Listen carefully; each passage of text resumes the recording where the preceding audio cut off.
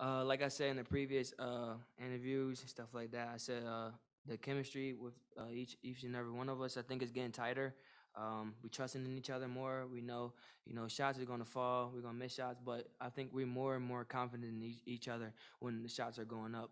I know when J. Mike, Zeke, the whole second unit, when they shoot shots, I always think it's going in now. So it's like the confidence level with the second unit. I think we used to playing with each other now.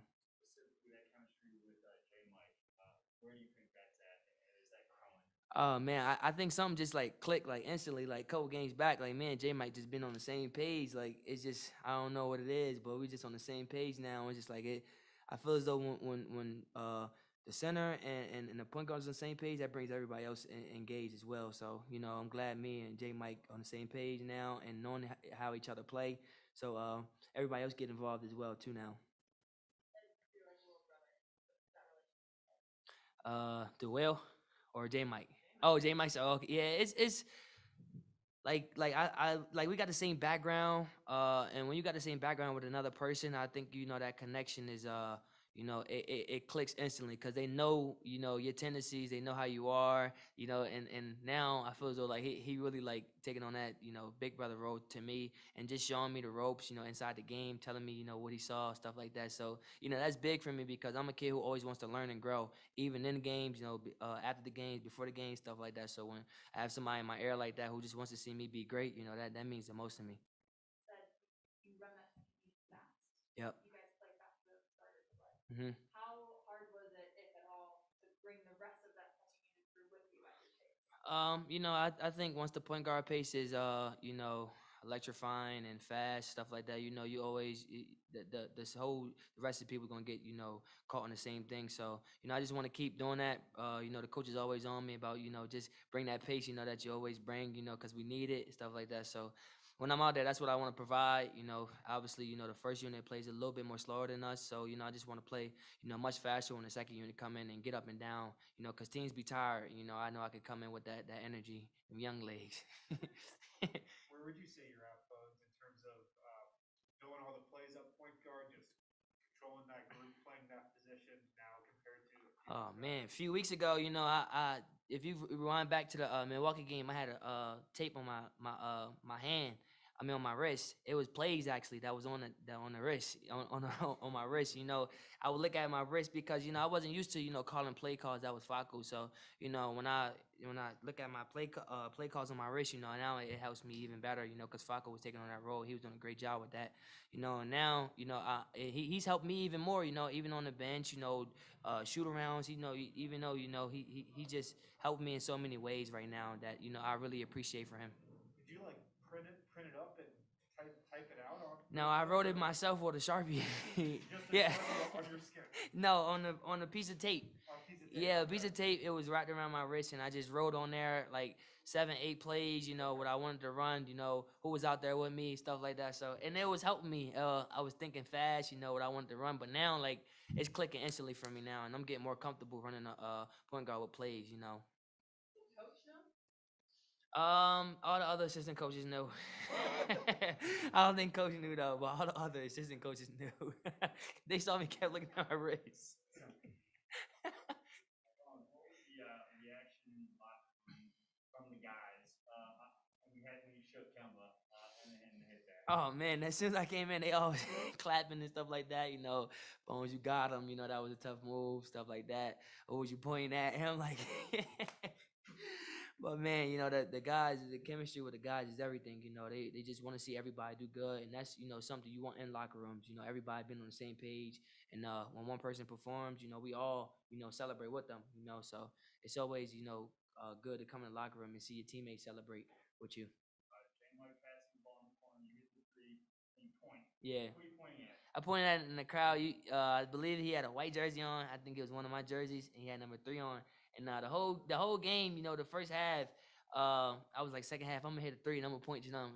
Just make their day. It was like four kids, up there, and I just wanted to make their day, get them involved with the game as well. And that pass from J Mike was a good pass. And as soon as I hit it, I'm like, yo, that was the one. Pointed to them, to make their day.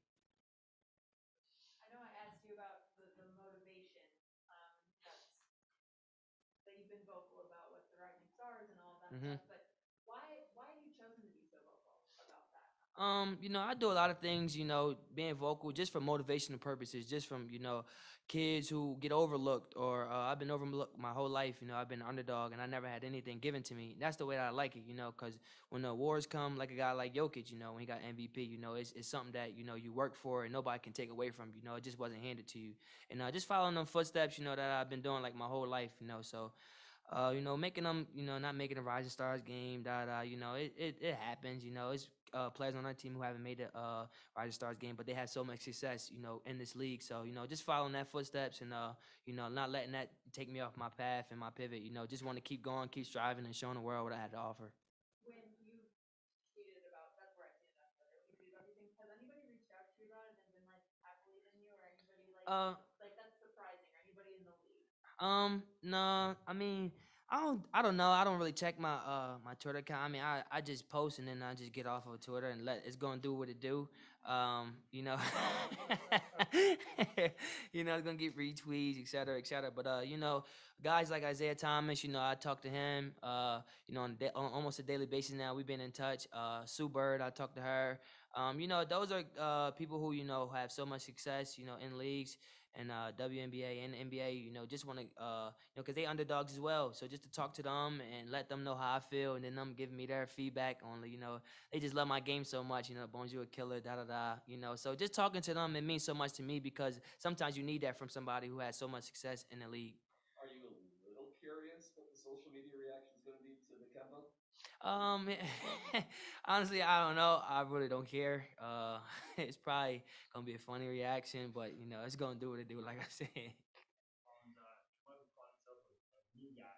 Uh, what role does he play in the locker room behind the scenes that we don't see? Man, I feel as though he like the core of the team. Honestly, he bring that toughness, that edge, that that rebound, and going in there, contesting the shot, then go get the rebound on two big men.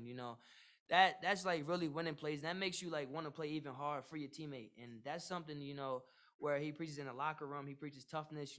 Preaches just going out there and giving it your all every possession. And as a second unit, he's the core for us. And when he's locked in, I feel as though we all locked in. And like I said, he's the core for us, and we just want to keep it going. A couple quick ones on the Zoom. Go ahead, Sebastian Hernandez. Hi, Vinci. Hi, Bones. How are you? Congrats for the victory and for the points. Uh, I saw your tweet about you wanna be in the All Star game. Next week is the All Star.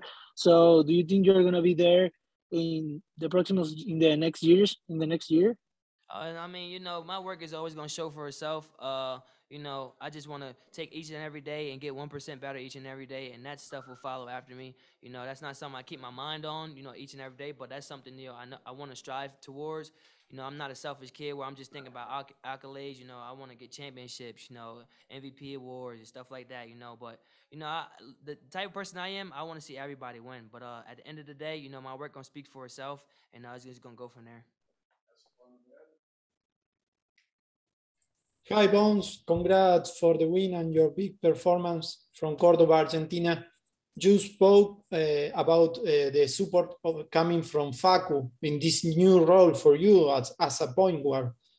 How amazing is for you to have the support from Facu and from Jamal, Monte? Learning from them guys, they have so much experience. Just learning from them each and every day, and just picking up their brain. What I can pick their brain for.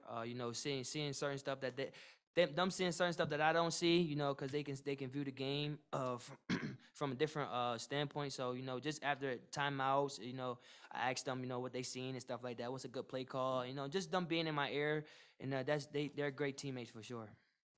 Awesome. Thank you, Bones. Thank you. Yeah.